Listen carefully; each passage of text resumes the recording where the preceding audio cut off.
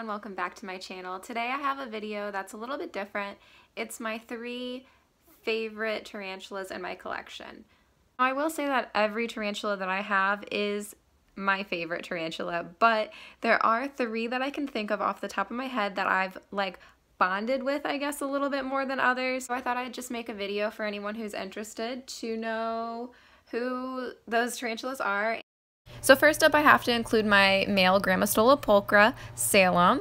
When I first really started getting into collecting tarantulas, I read up a lot on Grammostola pulchras and how docile they are, but really what attracted to me was the jet black color. I just love black animals.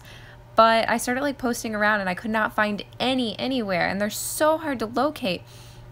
So randomly one day I was clicking around between some local exotic groups and I came across someone selling him. So the price was right, they were local, I contacted him right away and I was super eager to grab him up.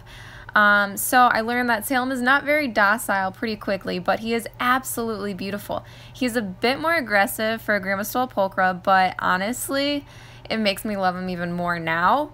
I have to say that the species remains as a favorite, and I absolutely recommend them to anyone. If you find one, grab it. So next up is Pikachu, my adult female Grammostola pulchra piece, and this is another that I searched for, but I was just very particular on which one I would get. And anyway, I ended up contacting a vendor that frequents an expo, and she offered her to me. Oh my gosh, I have just been obsessed with her ever since. She's so docile and she tolerates handling, but her colors and size just make me want to hold her and stare at her. She's just amazing. Finally, we have Scarlet, my Euthyllus species red, and she's, a dwarf species, but I think that just makes her so cute. And this is another one that I really wanted and I looked for, but eventually I found her and I purchased her from a friend who had raised her for almost 14 years, so that's really cool. And I think her age makes me love her even more because she's so old and she's so gentle. She's the most gentle creature in my entire collection.